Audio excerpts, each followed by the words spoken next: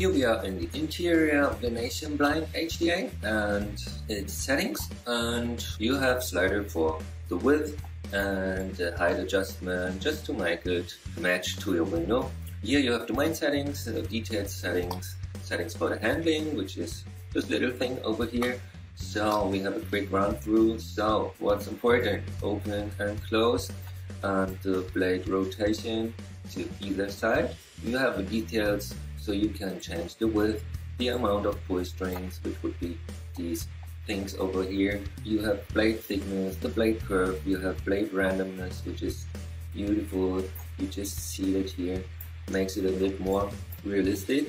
So that would be pretty straight, like perfect, and this one would be a little bit more used, like, you know, you would have used it for a couple of times, and so they are not really accurate and horizontal. You have settings for the step ladder. This is the little one over here, so you can have the radius, make this one big and small. You have subdivisions to make it nice and round or more zigzaggy. You have a couple of more settings. Just play around with it, have a lot of fun.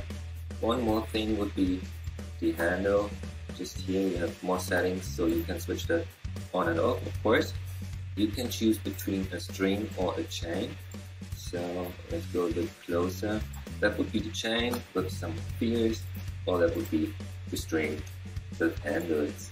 And you can adjust the height, so, you know, put it wherever you need to. You can also change the side where it should be attached, so that would be the right side over here or the left side. And if you have chosen the chain, you can even adjust the subdivision of the squares, so a little bit close. We go here, you can see, so they get really nice and round. So if you have to have close-ups, you will probably increase the subdivision, but if that's far away, you can live with a smaller amount of subdivisions for these spheres, because they're not really in the view and they're just, you know, increasing your poly count of the whole scene. Further down, you have settings for UV mapping, for texturing later on, and then dedicated offset transform to move it around in X, Y, and Z, or you can even change the rotation.